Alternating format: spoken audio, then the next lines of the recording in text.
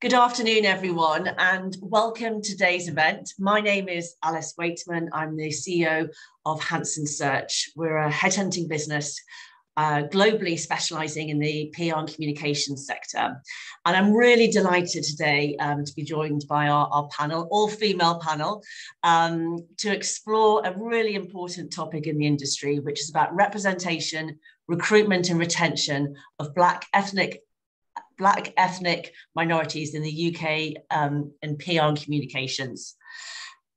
There was a recent survey conducted by the CIPR, and this was called the State of the Profession Report, and it found the lack of representation is a serious issue in PR and communications industry within the UK.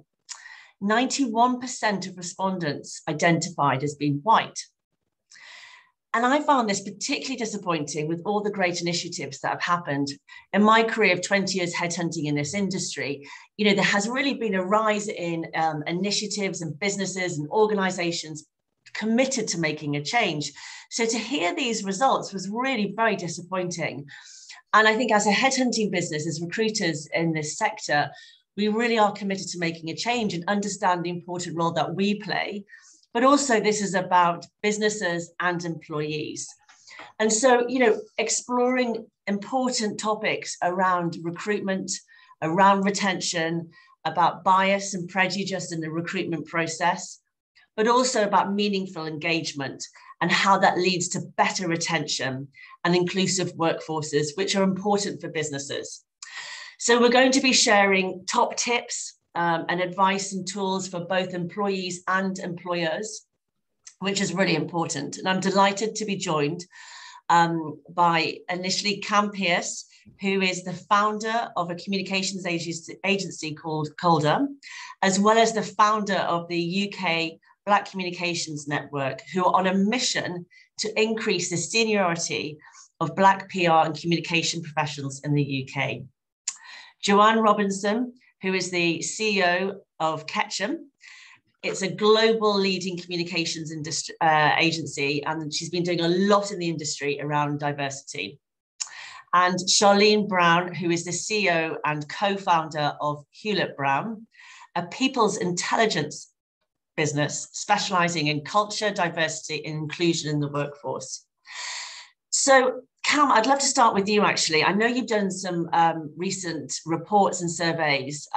Perhaps you could tell us a little bit more about your findings and also, what your organization is doing to make a change. Thanks, Alice, and great to be a part of this panel and to meet everyone.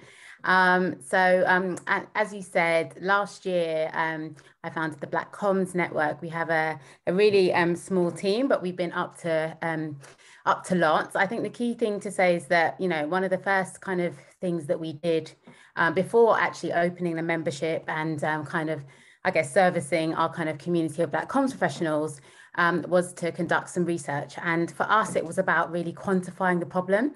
There was a lot of anecdotal kind of, we had the CIPR report and various other reports. But as a Black comms professional, there's a lot of anecdotal kind of evidence, I guess, in terms of the experiences people were facing around pay and promotion, around recognition, and around lived experience as a Black PR professional. So we worked with Opinion, and we conducted a survey of Black comms professionals. About just under 230 Black comms professionals completed the survey.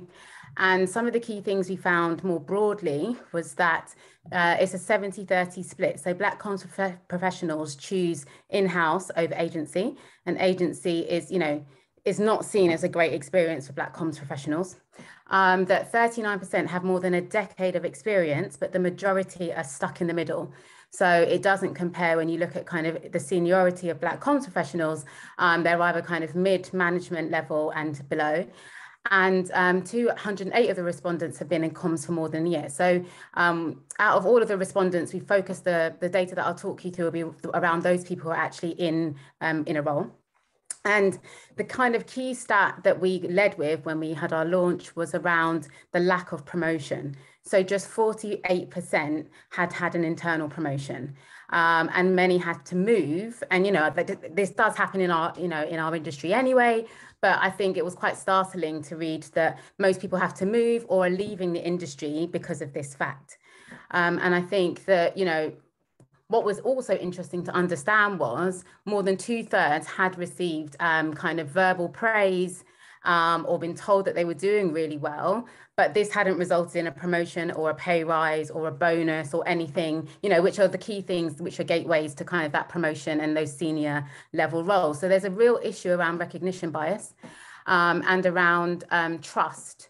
When we read through the verbatins from the survey, there was a real issue around industry sort of or leaders trusting Black comms professionals in those senior roles where perhaps another member of staff wasn't there. So having that gravitas or seeing like, you know, having that perception that they can hold a room, can advise a client is a real issue. And so a lot of the quotes and kind of, like I said, the verbatim that we received, and one in particular really stands out, was that there is a perception that Black talent is not capable of operating at a senior level and will not be seen as credible by senior internal stakeholders or clients.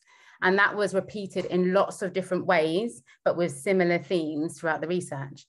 On the flip side of that, the other piece around kind of the experience of actually working, you know, in the industry, the key kind of pieces were around discrimination and were around microaggressions. So although when there were senior Black talent, you know, in the room with a client, for example, they were often seen as the most junior person in the room. We had 19% who said they'd been mistaken for a cleaner or toilet attendant. So lots of the stats that you might have seen in other industries or been reported are going on in our industry. And even when they were in, or are in senior roles, you know, clients or other stakeholders would direct, you know, those kind of strategic counsel questions to one of their colleagues, not expecting them to be the most senior person.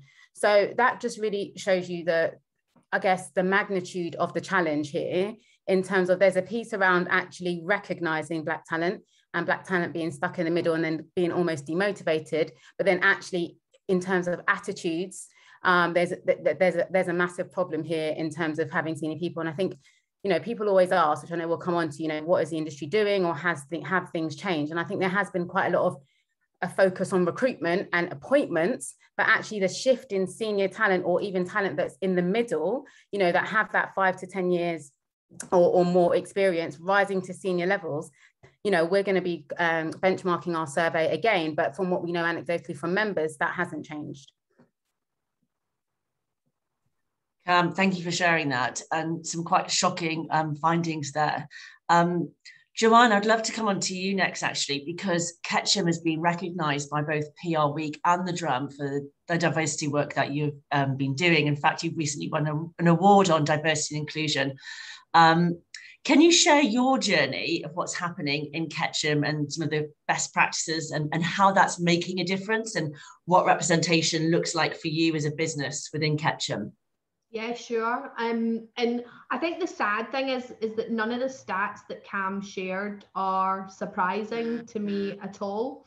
And I think there's been a lot of talk in our industry about change, but not much evidence of it actually happening. And when I was appointed CEO of Ketchum the end of 2017, one of the things that was critical for me was actually changing that talk into action, because I've been turning up at, you know, the PRCA census for God longer than I'd like to say, and it's the same stats every year, and we say it's important every year, but it never ever changes, and that's been incredibly frustrating for me. So the first thing that I'd say is it has to be led from the top. You have to show the commitment from the most senior person and most senior team. And so when I wrote my 5-year plan for Ketchum in the UK, one of my I just had 3 business priorities, and one of them was driving change in diversity and inclusion.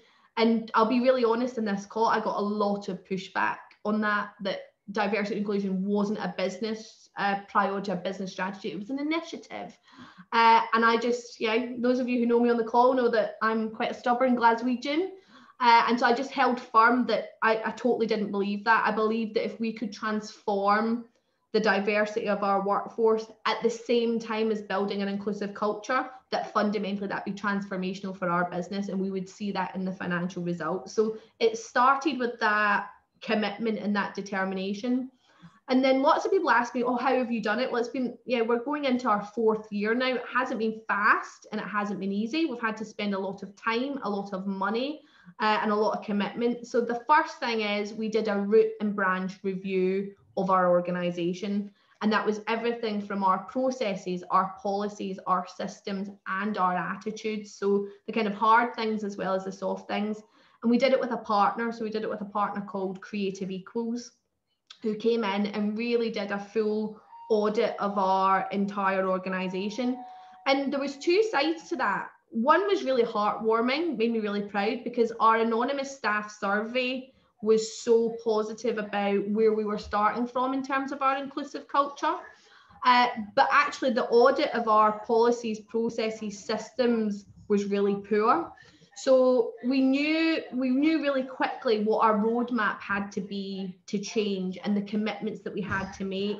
And there's probably 4 things I'd say from that starting point in the journey. The first was we set ourselves targets. And I know there's lots of discussion about targets, and my simple response to people who say they're not going to set targets in terms of the diversity of their workforce, well, you set targets in terms of your commercials, you set targets in other people metrics in terms of turnover and engagement. If you're not setting targets, it's because you're not taking it seriously. So we set ourselves some hard targets. We also really looked at where there was low-hanging fruit. And to be honest, one of the biggest areas was in recruitment. So how could we completely change our recruitment process and policies to be more inclusive, and actually just to be more prescriptive to the partners? So one of the things that we now insist upon is we won't start interviewing people until we have a diverse shortlist. It's really simple. Does make our partners' jobs and our in-house recruiters' jobs a bit harder, but if you want to make progress, that's important. The other was we built it into everybody's objectives. So whilst, all of my leadership team, of course, have commercial objectives, they have client objectives, they also have diversity objectives, and they are success. Part of it is about how are they diversifying their teams, but it's also about how inclusive is their culture. And I think that's critical. We worked on both at the same time. So we really tried to attract people in, but we knew that they would just leave again if we hadn't really worked on the inclusiveness of our culture. The other things I'd say is listen. Like even today, I know we're held up as being industry leaders, and I think if someone had told me, you asked about where we are in our journey, if someone had told me 3 years ago that at this point we would have 25% of our workforce is now non-white, and to Cam's point, actually 30% of our senior leadership team is non-white. So we've really, we're kind of ahead of ourselves in the senior team. And if you go to the next layer down, that middle layer, it's 25% too. So we haven't just focused on bringing entry-level diverse candidates in. We've, again, root to branch, we've focused on it. And we haven't always got it right. Whilst I'm really proud of the progress we've made, I kind of, now that we've made that progress, I'm a bit disappointed that it's only 25%, it's only 30%. And the idea is that there's not enough diverse talent out there is utter nonsense. So if anyone tries to use that excuse, hold a mirror up to yourself. You can find incredibly talented, ambitious people who have got an amazing track record. They're probably not looking at your organization. They're not coming to be recruited to your organization because what they see from the outside isn't attractive. So there's plenty of talent out there for the organizations who are being incredibly progressive. And then the last thing that I'd say, and this is something that I've really noticed over the last 12 months, like the responsibility to build an inclusive culture and to really move the metrics on how diverse your workforce is everyone's responsibility. And I think far too often I see organizations and leaders turn to the Black, Asian, or ethnic minorities in their business to lead and drive the change. And to be honest, I think that's utter bullshit. Like the change has to come from you as an individual, as a leader. It has to be demanded from your leadership team, and then it has to be embedded throughout the organization. Our Black, Asian and ethnic minority colleagues have got enough to deal with without expecting them to drive the change in the organisation. Of course, it's important to listen to those voices and to prioritise those voices as you make some changes, but expecting them to be the ones who drive it is not good. Thank you, Joanne, for sharing that. Some great insights there. Charlene, I'd like to come to you next. I mean, you've heard from Cam and Joanne, who are both communication professionals and work in the industry. Obviously, you work across many different industries, but you're hearing, you know, it's mainly a white profession within PR. While it seems there are recruitment initiatives going on, still there needs to be fundamental change. What should organisations be doing from your experience in terms of helping other businesses to recruit and retain people of colour? Yeah, thank you. And I agree with everything that Cam and Joanne shared. One of the things that Joanne shared about the review that you'd undertaken at Ketchum, I think, is probably the principal base of what organisations should look to do in terms of their recruitment as well. There's behaviours there that can translate into recruitment. It's certainly something that we do at Howlett Brown, helping organisations really unearth and understand their people, the intelligence aspect, but what's happening structurally, procedurally, and how they're experiencing that. And the same can be said when it comes to recruitment. I think there is no point fixing or changing your recruitment processes if your behaviours or attitudes aren't ready for change. But I look at it on a three-pronged approach: the structural, procedural, and the experiential. And you can't do one without the other. You can't change process and procedure without making sure the structure of the operation is optimal to be able to help that change. You can't really change hearts and minds, behaviors, or experiences of people in your workplace if you're not looking at, from a backdrop, what those procedures and what that structure looks like too. And within that, there's a whole raft of accountability as well, as what Joanne was saying. When it comes to recruitment specifically as well, I think there's a number of things that can happen. You need to look at your entire process clinically and transparently from end to end. Everything from how do we even draft advertisements in our job descriptions? What language do we use? Does that language translate to what our values are? I've worked with many clients who think they are inclusive and want to invite people, but then use language and descriptions that just don't really resonate. So it's looking at it in its simplest form from that. Then it's where do you promote? How do you engage people? If you're just going to the standard places, or you're not thinking about how you visually represent yourself, then that's also something that can be reflected. Then it's about the process. How do you attract and bring people into the process? Where can you remove bias? We do a lot of review on policy, but also practice, removing anti-bias, but promoting workplace inclusion and best practice from law. I'm an employment lawyer as well as a DEI expert by background. And so we look at those things as well. So that's something that employers can do for a start, and then start to shift that practice. And then it's around the decision-making about who gets the job and why. I think that the traditional kind of assumptions around what talent is and how talent should be cultivated and who gets a chance, in a lot of organizations, they're old, they're archaic, and they need to be refreshed. If those attitudes had been applied to me, who was, I'm originally from the North, I came to London, this kind of keen, kind of punchy, wannabe lawyer at the time that I joined. If I didn't push hard and try and convince people, I wouldn't even got my foot in the door, and I wouldn't be here where I am today. So I think what we define as talent shouldn't be automatically aligned to traditional constructs of that. Look at what gives you a what adds value to your organization in the current climate and where you're going as an organization too, I think is incredibly important. And then it's about bringing them in and making sure that there are structures that allow for equity, not equality, equity, ensuring real fairness, and people are appropriately positioned to where they should be. And that doesn't always happen. And this is what I mean. If you haven't taken a hard look in your organization, then actually all that work will just fall away because it comes into an environment that actually has problems already. And that needs to be done too.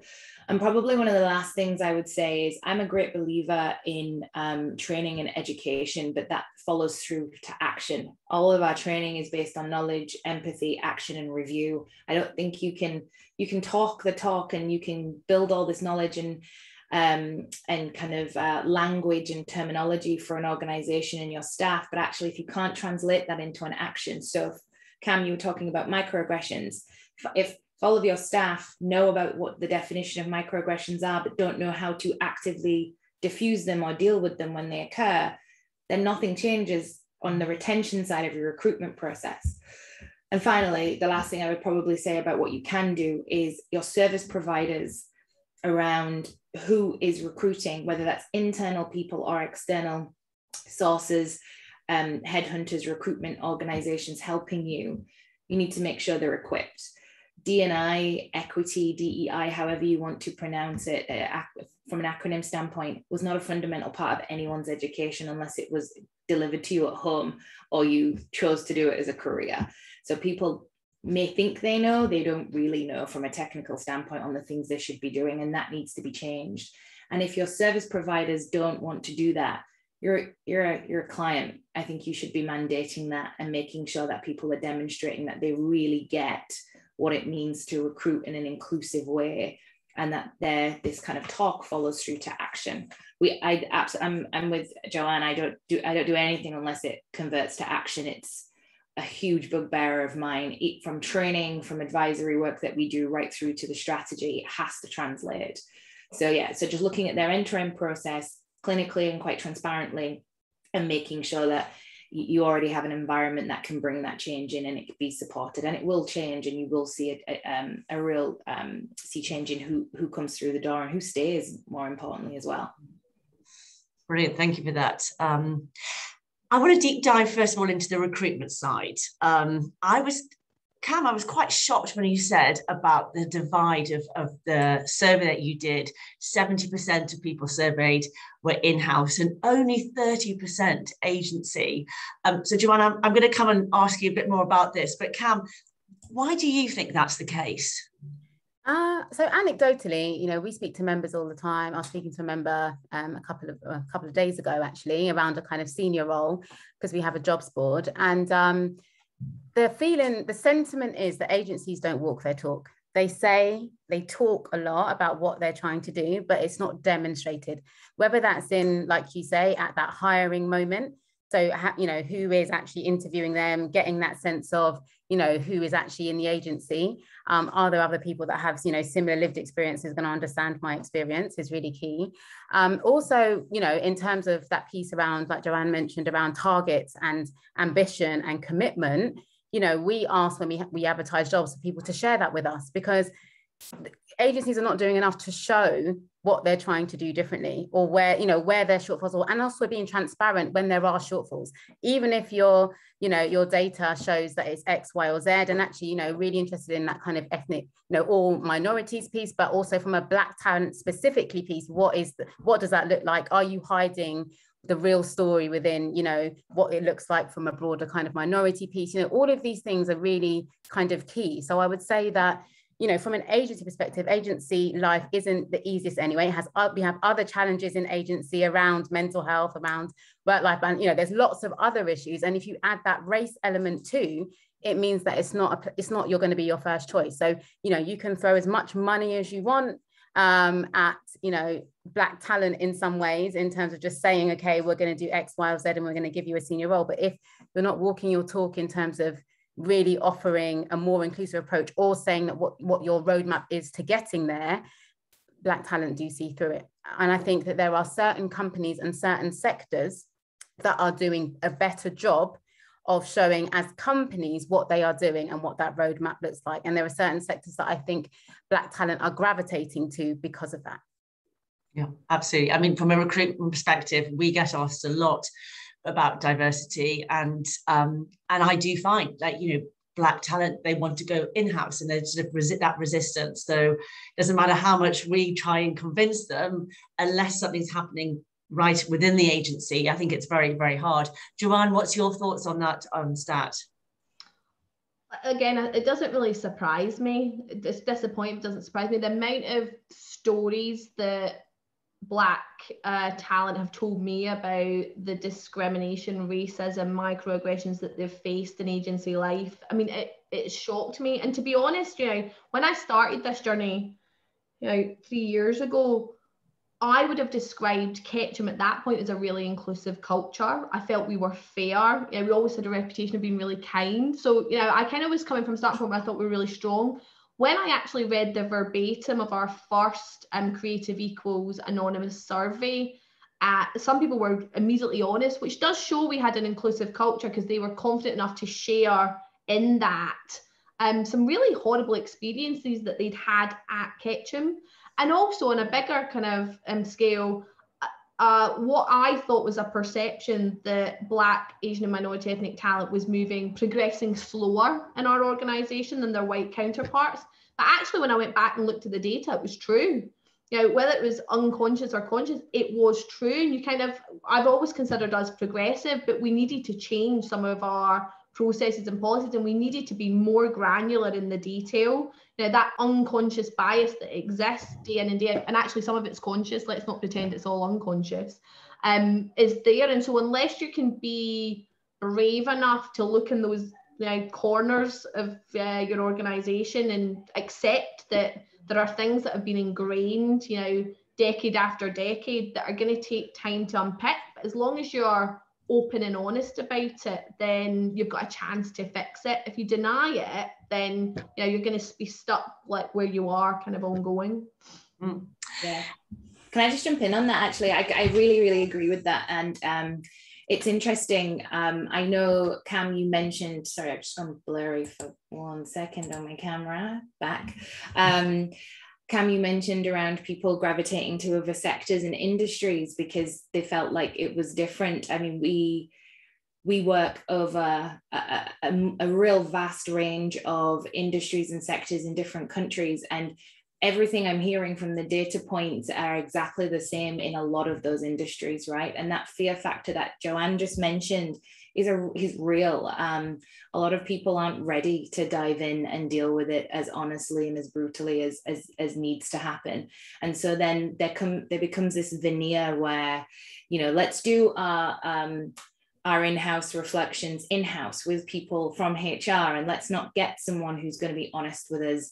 Or let's get someone who's going to give us that cushion and make us feel good about it at the same time. That as a country and kind of across multiple industries, there is this real reticence to take that leap. There has been progression and awareness over the last 2 years, particularly when it comes to ethnic minorities following the murder of George Floyd.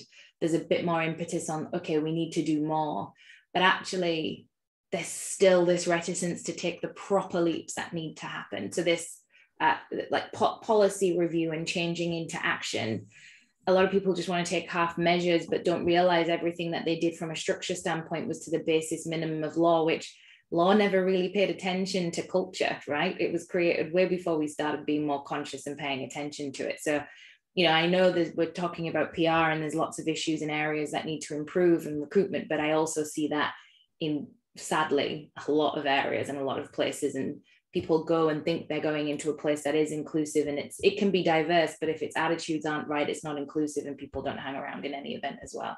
Yeah, absolutely. I'm going to open up to the audience soon, but one question I'd love to sort of explore with you on the recruitment side is, we're currently experiencing a sort of a war on talent, where there's a real shortage of people out there. And my concern is when that happens, people just scramble for talent, it's sort of, and the diversity issue sort of gets swept to one side. When there is a shortage of talent, how do businesses, when they just need someone to join, prevent themselves from just taking the first person? Because that at the moment we have never experienced, in my 20 years of me headhunting, I've never experienced a market quite like this, where there is a lack of talent. And then, so what advice would you give to make sure that these diverse practices, Joanne, I mean, you're saying you won't interview a shortlist until it is diverse. Are you maintaining that throughout these times? Yeah, I think you have to be true to what you're trying to achieve as an organization, you have to stay solid through the good and the bad times. But what I would say is we're not struggling to get diverse shortlists, because we've built a reputation internally and externally as an organization that's on the right path, that's making progress, where you truly can come and be who you are. You can show up, you can see, it might not be loads, but you can always see people around you who are a bit like you. And so from a senior leadership team down, and so there's a benefit to that investment. There's a benefit to staying true, because you know, we are seeing more diverse talent apply to Ketchum, even proactively, even without us having to headhunt, than we have in our entire history. It's because we've done a lot of hard work. So if we undermine that by just filling vacancies with bodies, no matter, you know, who they are, what their experience is, then, and it's not, we really talk about adding to what we've got at Ketchum, you know, adding skills, experiences, backgrounds, characteristics that we're either short of or we don't have at all. And whilst we might have some short-term pain, if the whole organisation's been coming on that journey with you, then that understanding goes top to bottom, and people are willing to kind of lean into that. I would agree also that, sorry to jump in there, but I think it's that piece around shortage of talent. What do we mean by shortage of talent? So for example, I was at London College of Communication. I do some lecturing, and I was there yesterday, and the students were saying that they are applying, and they can't get a job. The industry says there's no talent. Juniors are saying they're trying to get a job and they can't get through. And and don't get me wrong, there are certain industries that they're gravitating towards: fashion, beauty, entertainment, music, you know, not corporate necessarily or kind of consumer. There was a couple of people that wanted to go into food and drink, and one surprisingly into financial services. But I think that the industry needs to do more in terms of that, you know, at a junior level, making sure that students understand all the different opportunities. But also we need to look at what we mean by talent, and that point around where do people want to work. If you know, there is like we were saying, that black talent exists, but they are not choosing agency. So there's not a shortage, there's a lack of people that want to work in certain places. And so, you know, for me, the two pieces go hand in hand. And obviously, Alice, you're much more closely, you know, you're closer to, you know, what it looks like. But I just think are you doing enough to truly attract talent from different backgrounds? I totally agree. And the one other thing I'd say is like like on those entry level jobs, like the amount of people who I still see, it's an entry level job and we're asking for a minimum of a year's experience. I mean, again, come on, people, like, if you find people who are hungry and ambitious and smart and putting their hand up to come work in your organization, they don't need a year's experience. If you're a good organization, you can like work with them to get them up to speed incredibly quick. I mean, even better than they would having kind of done intern jobs for a year. I think we just need to change our attitude entirely. Yeah, I agree. It is that definition of what really is talent. If you look at some sectors, there is this traditional method of, well, they need to have this and they need to have that and they need to have the other, and that's just really coming up against this. I'm not saying some sectors aren't really struggling to hire people, but I think it's because of this kind of conflict between, are you really giving the right messages? Is your organization fit to engage and attract the type of talent you want? But then who's looking at you, and really what are you looking for, and does that resonate? I think a lot of organizations need to really pay attention to from that whole model of future of work, not necessarily talking practically, or that too, but it's not always about the practice of where would you work, what would your hours be, but also generational differences, what drives the incoming talent. It's not the same as what it might have been 10 years ago. People feel like they're far more empowered and more informed to make decisions, right? So where is this disconnect? What is this intelligence telling us, and what do we need to change internally in terms of how we attract people? And I would hope, you know, that would happen, because there's still redundancies that go on all the time. There's still so many people out of jobs every year. There is lots of different initiatives, even if you can't hire in a traditional method, that you can look at bringing people in to still make this work and add value to your organization. Great. We've actually had a question that's quite nice timing for here, which is on utilising JDs and how, so job descriptions, and what language could people use to make job descriptions more attractive to a diverse pool of talent? Charlene, maybe you could sort of give some examples there that you've seen of best practice. Yeah, sure. I think it really depends on one, what your organization stands for and the type of role you are promoting or looking for. But if we just take it from a value base, for example, let's say you think you have an inclusive culture where everybody's free to speak up and take on more responsibility where their interests lie, and have this flexible working experience.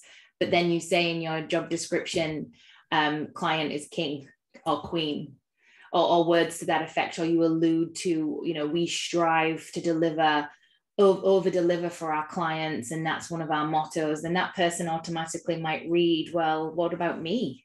How do I get the best out of how does the organization get the best out of me, right? Let's say there is language around, our culture is collaborative. We all huddle together and engage in activities together side by side. Someone might think, well, what does that mean if I can't work in the office one day? Does that mean I might not be involved in that? And other things can come from hours. We hold events every quarter, following with huge success, and it alluding to something that refers to nighttime. What if I have childcare responsibilities? What if I just want my own evening because I spend enough time in that workplace that they don't need to get my evening, right? I've been there as well. A place gets enough of my time. I don't want to hang around, but there's this pressure to do that. You even with the best intentions in the world about saying we do great events and we want to have fun, you're not realizing what that experience is for a person who might have other responsibilities or not want to socialize at night. We see it a lot with diversity and inclusion events. They're always held in the evening. If they're that important, why aren't they held during lunchtimes or even just during working hours, as an example? So, I'm giving you some very high level examples there, but I would start with what does your organization stand for? What really are your values? Does the language resonate with that? And scrutinize that language and think about it in an intersectional way, and then start to make some changes. We do that review a lot for clients, and find it's funny in those conversations they realize, like, wow, I didn't expect, I thought I was saying this person needs to have gravitas, but actually they're introverted, and that put them off in terms of being able to engage with that application. So there's just different things to think about. Great, that's really useful. Cam, I want to ask this question we've had from the audience to yourself. It's about growing an agency. So I know you're growing your own business. What advice would you give a growing consultancy to get good practice embedded early on as they grow, to ensure they're a place which attracts people from a diverse background and want to go and work there? I think it's a lot to some of what Joanne's talked, and Charlene. It's about understanding your own bias. Everyone has an responsibility, I guess, to understand where they are on that spectrum. Everybody has biases to some degree. How is that impacting the suppliers that you choose? How is that impacting the team that you're building? For example, we just did a project on Calder, and for us it was really important that our supplier list was broad, and we worked with a Black creative director, and we had a really mixed team. We worked with women that were older and younger. We had some men that were part of our production team. I think it's being inclusive by design, like just thinking broadly from the outset when you're hiring, when you're looking at CVs, when you're procuring work or working with your partners. Are we being inclusive by design, and always having that stopgap? There will be times where it might be challenging. There are certain industries, the film industry, for example, a bit like the PR industry, there's not a lot of diversity there, but you can, if you put the effort, look at how you can make sure that you're doing things differently and being inclusive by design. And it's something it's not lost on me that perhaps in some ways, because I come from a minority background, I naturally think that way. But we operate in a mainstream society, but I think it's our yeah, it's an imperative, really. I just don't understand how you can do good business without thinking, always taking those moments to think, actually, even if I'm time stretched, am I making the right decision here? Have I considered, yes, my friend would be good at this, or this agency that I've always worked with would be good at that, or yes, I know such and such who I used to work with, but actually, what can I build in to make this more of an inclusive hiring process or a more inclusive response to a client brief? Joanne, do you want to add something on there? Yeah, I was just going to say, I think there's a piece here about, one of the things that I always do is I constantly check myself. So if I am going through a recruitment process, and I will immediately, we're doing some mandatory, someone's asked a question about mandatory training. I have a lot of mandatory things, particularly in the D&I space. And we're doing mandatory training for all 200 of us at Ketchum in the UK on neurodiversity. And one of the really interesting pieces of research that is bang out the start of that training is that all of us, within 7 minutes of meeting someone, will have made at least 11 assumptions. Like, it's ingrained in our brains, and it comes from our own backgrounds, our own experiences, what's happened to us in our lives, no matter how short or long it's been so far. And so I've really learned to check myself. Why, within 10 minutes of this interview, have I decided this person isn't right for Ketchum? Is it because of who I am? You really have to have a self-reflective attitude to be able to build that inclusive culture. And the second thing is you have to hold the line. I talk about holding the line all the time. I'll give you an example. It's now maybe kind of 3.5 years ago now, I was recruiting for a creative director. We all know the stats on creative directors in this country.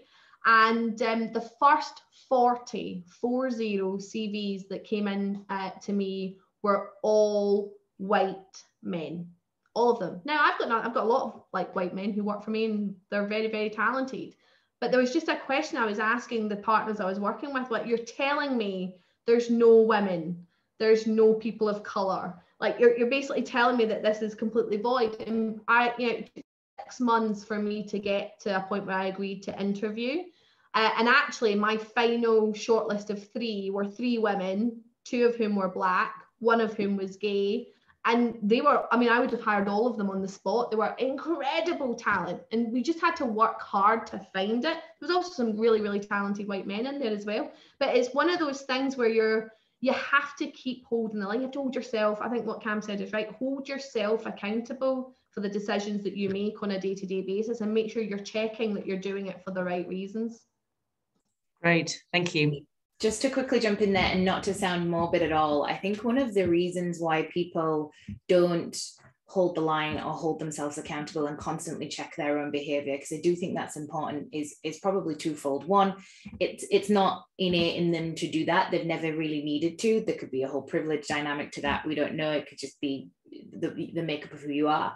So it's one, changing that behavior, and that takes time for some people. And 2, others, it's also, I'm under pressure. I have a day job. I have targets. I have deadlines. I can barely, I'm expected to do a lot more with less. I'm struggling here. I don't have time to go the distance to make sure that we get this right in the right way. And to those people, which I sense just based on the work we've done, are probably the majority, I completely understand why they would feel that way. And all of that adds that whole intersectional dynamic about how it makes you feel your own well-being, the works. But ultimately, it's going to have a knock-on impact to your business. It's going to have a knock-on impact to the people who stay with you. And all that's going to do if you don't get on board is actually fingers start pointing, and people start looking at you as a potential blocker for that. And that's not meant to be a threat or something for people to worry and become anxious about. It's just the way I think this change is coming across multiple industries is more, you need to really get on board and get on board with the journey, or you will get left behind. And employers need to ensure that their structures and their environments hold that space for people to do that too. Because if you are putting undue or a hell of a lot of pressure on your staff, but you expect them to deliver that, then something's wrong there with the environment to be able to make it happen. And it's just a perpetuating cycle where nothing really changes other than people get more stressed and there's less diversity. Absolutely, thank you. we've had quite a few questions around creating more inclusive environments. So the retention piece, engaging in more meaningful conversations to ensure retention. One individual has said, we hire and promote purely based on merit. Do we need to do anything else to make sure we're inclusive? So maybe some sort of top tips on inclusivity and ensuring that businesses have those meaningful conversations. Charlene, maybe you give... No, I was going to say that even, I understand you promote on merit, right? But who has which clients? So one of the things that we found with our survey, for example, Black talent don't always get the opportunity to work on the star clients, the big clients that are, that get the most exposure, that the agency really cares about, that, gives them a wide breadth of different things to do. They don't always have the best line managers, therefore. So they might be working on, I'm not saying best always correlates to the size of the team, but, really important business. We know how agencies work in terms of how they might select those teams. If Black talent is not even getting a foot in the door of working on some of the accounts that are the gateway to having more experience, to growing their careers, to building themselves professionally, almost the merit bit is kind of void, because that's what we're finding is that, we've spoken quite a lot about recruitment and appointments, rightfully so, but the talent, if you have got any Black talent in your organization, where are they in your business? Are they, are they sitting in the middle? Is there someone you're overlooking? It comes back to that point that Charlene made around equity. What would actually be fair in terms of giving them opportunities to really have the gateway to be in more senior positions and to be promoted on merit, and I just think that these are the things that we need to interrogate at all points. Shortage of talent, what are we really saying here? Merit, what are we really saying here? 360 reviews, I've spoken to members who have been through a whole 360 process, been told to do a lot of things, have delivered over and over again, but still stuck in the same role for 4 or 5 years. So, I just would really encourage agency leaders and leadership teams to really look at what they mean and what they're saying when they're saying that that's the only way that their talent is promoted within an agency or organization.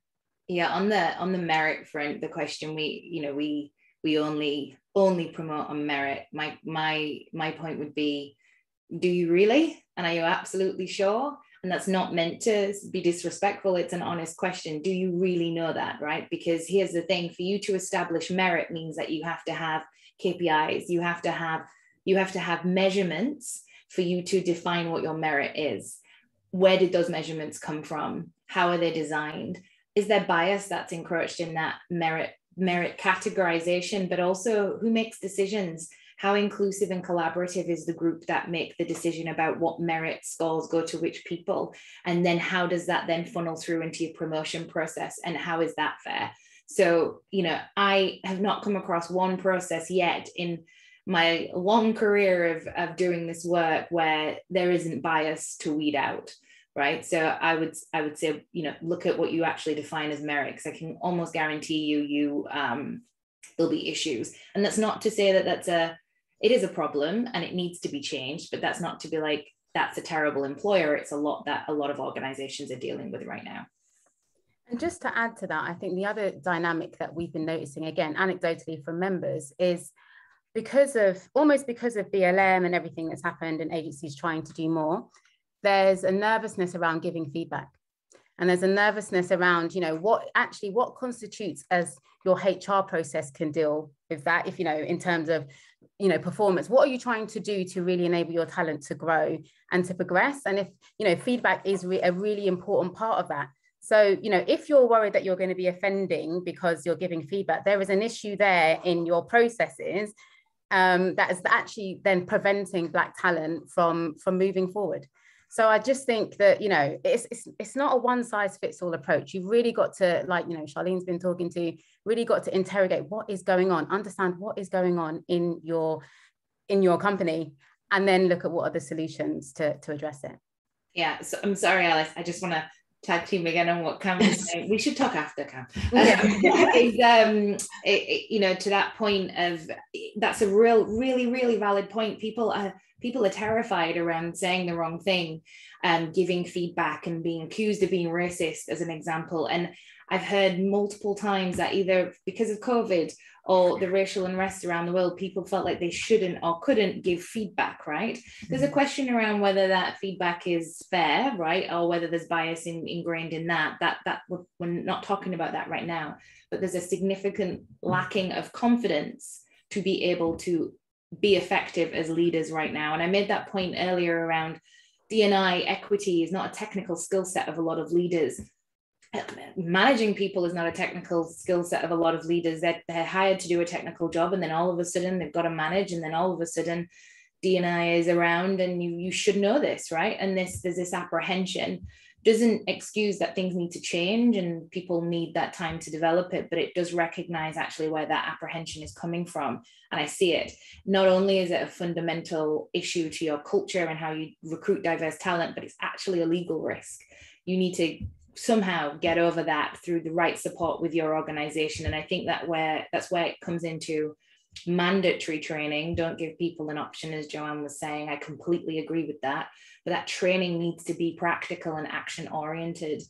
We run simulations for people so they can role play out how on earth they tackle a difficult situation. Start doing that with your leaders so that they can build that confidence. And so if and when those situations arise, they're more equipped and the process can actually work. There's so many tensions pulling at it right now that it's all becoming ineffective because not everything is kind of symbiotic.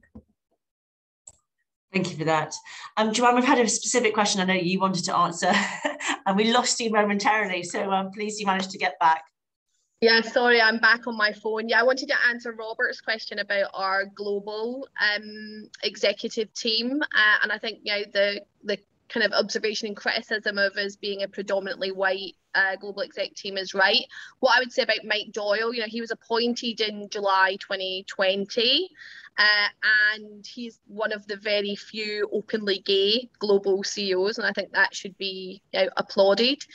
And actually his first two appointments to his executive team, one was myself, which I was obviously thrilled by. I'm a working class girl from Glasgow, so, you know, from a socio-economic point of view, adding diversity. But actually his second was Neera Chowdhury, who joined us from Golan, is now our North America president. So again, I think, you know, whilst we have a lot to do, I think his first two appointments were absolutely thinking about the diversity of his senior team. And I'm sure, now he's just over a year into the job now, I'm sure we'll continue to see that as his senior team evolves.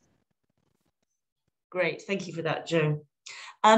We've had a lot of actually questions about, again, still on attraction and actually trying to get people from different backgrounds into the industry who aren't thinking about PR and comms as an industry to get into from diverse backgrounds. Robert commenting that actually, you know, agencies need to do more to go out and go to campuses and do online Zoom sessions to encourage students and individuals from all different backgrounds to come into the industry. I don't know what thoughts are on that and how we can start maybe learning from other industries that are getting people from more diverse backgrounds to come in. So what can agencies do more? Are they doing stuff? Should they be doing more? Joanne, I'm sure Ketchum's doing quite a lot in terms of getting people from diverse backgrounds. Yeah, look, I mean, you look at our industry as a whole and it's dominated by, you know, white middle class people, and a lot of the time it's through, you know, we've got one of the highest number of people from private education of any industry. I mean, it's quite mind-blowing how our industry's evolved over the last, you know, 20, 30 years. So, yeah, I think Robert's spot on. We do many things. One of the things that's been really good for us is a partnership we do with an organisation called Future Frontiers. They work with kind of inner city schools in London from deprived areas. Most of the kids are from lower socio-economic backgrounds.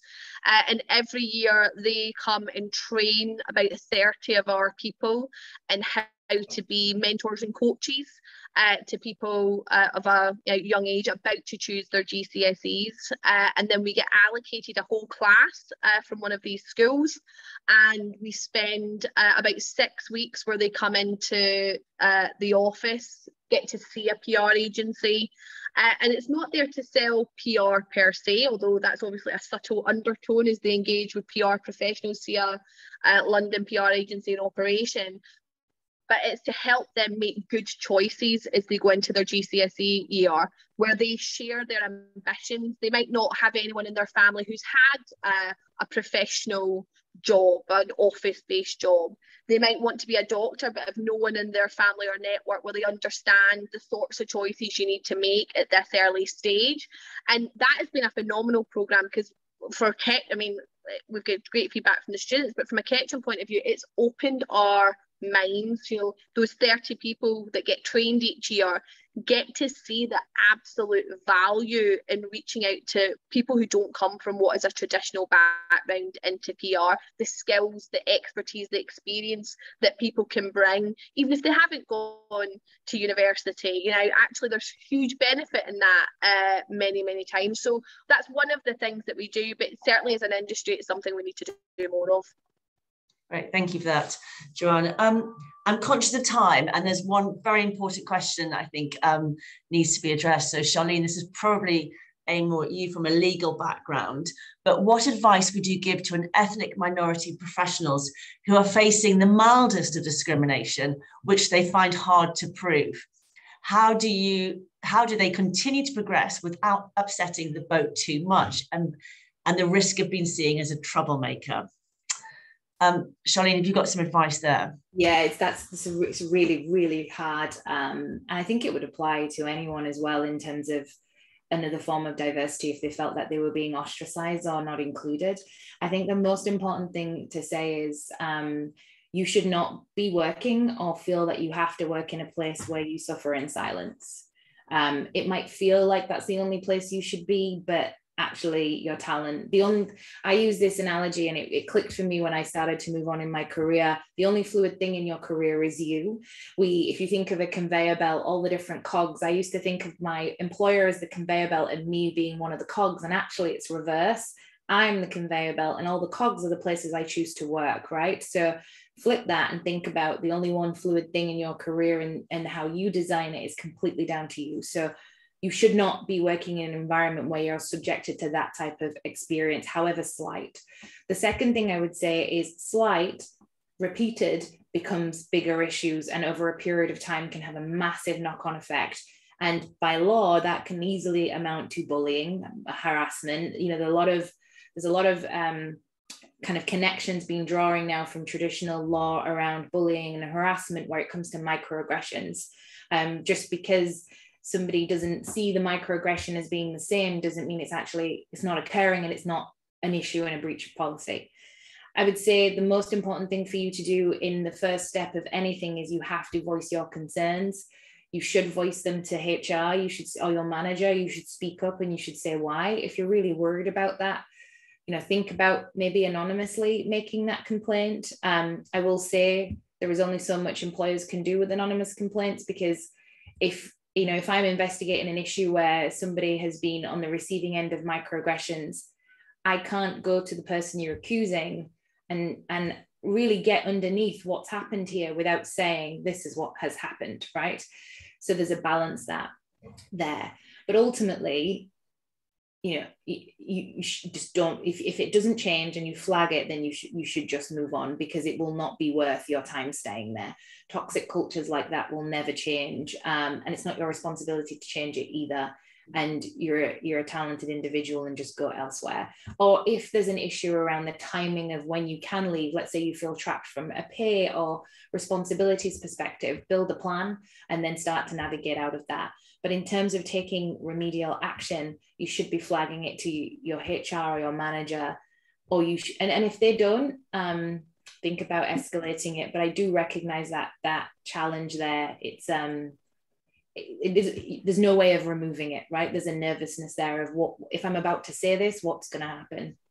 And one thing that I would add from an employer perspective, like those of us who are hiring people, this was pointed out to me by one of our other partners, BAME PR Pros, about 3 years ago, where we often judge people's CVs, like how often have they moved? Oh God, if they've moved every 1 to 2 years, then they're clearly like, they don't stick at things. And in one of the training sessions we did with them, there was a number of anonymous case studies where people had just experienced continuous racial discrimination, and rather than cause the fuss, as many people do, they basically chose to move on. And so it looked like they were flaky, but actually they were just removing themselves from toxic situations. So don't judge CVs based on how long people have spent there, because they might have made decisions to move. They probably have made decisions to move for the right reasons, rather than what we've always assumed traditionally it's for a wrong reason. Very good. The only point last there. thing I'd add, I know we're conscious of time, is that stat, it's not uncommon. So the stat I didn't mention was 55% of people in our survey said that they ignore racism in order to progress. So there are a lot of people in agency, like you say, there is that moment that comes when people leave, where there are a lot of people in that situation. And I completely agree with everything that Charlene says. I think, that's half the reason why we created the Black Comms Network, because once you, as a collective, when you hear these things, we offer different services to support people around kind of mediation, but around just that sharing of experience and how different people have dealt with different things. Sometimes it, in addition to going through those traditional processes, having a little bit of a community who understands what you're going through and how different people have navigated it, as well as providing some resources, is like what we're here to do. So I think, there's networks like ours, but I think there are lots of other networks as well that potentially can support in that area too. Absolutely. And thank you so much indeed for sharing all your advice and tips today and insights. It's been a great discussion. We've had lots of questions and they keep firing through as well. So what we are going to do is make this into a valuable piece of content that we can share to businesses to really fundamentally make change. Charlene, your experience at Howlett Brown, absolutely invaluable. Cam, your experience of running your own agency, Calder, and obviously with the Black Communications Network, and Joanne from Ketchum. It's fantastic to get all that together and share that. So thank you very much indeed. Thank you to the audience for joining today, and all your fantastic questions and lovely comments about the panel and what you've done today. So thank you all for joining. Thank you. Bye. Thank you. Bye-bye. Thank you. Bye.